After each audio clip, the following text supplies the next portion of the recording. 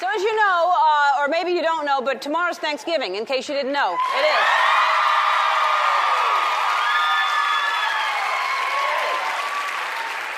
We all know the true meaning of Thanksgiving is great prices on flat-screen TVs. No, it's not. It's football. That's what it is. It's not football either. It's being thankful. And I think it's important to know how Thanksgiving began. So to tell the story of Thanksgiving, I've reunited the Ellen DeGeneres Show players. I don't know if you've heard of us. We've toured all over the country. You know the Book of Mormon? We saw that. And so right now it is time for the Ellen DeGeneres Show players. We're going to tell you the story of the very first Thanksgiving. Ellen DeGeneres Show players proudly present the first Thanksgiving. A long, long time ago, a group of people called the Pilgrims sailed from England to a place called Plymouth Rock. On Plymouth Rock, there were two groups of people, Pilgrims and Native Americans. This is their story.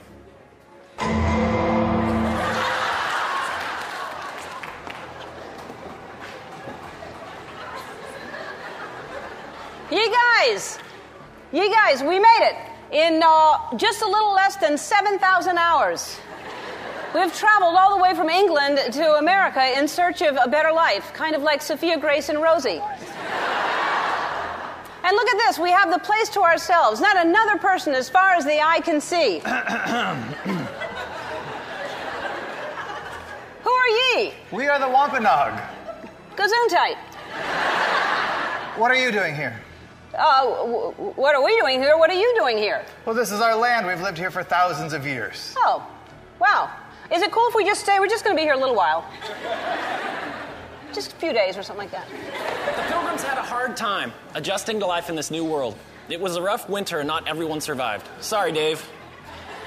The Native Americans taught the Pilgrims how to harvest crops and provide for themselves. The Pilgrims were so grateful, they wanted to repay the Native Americans for their kindness.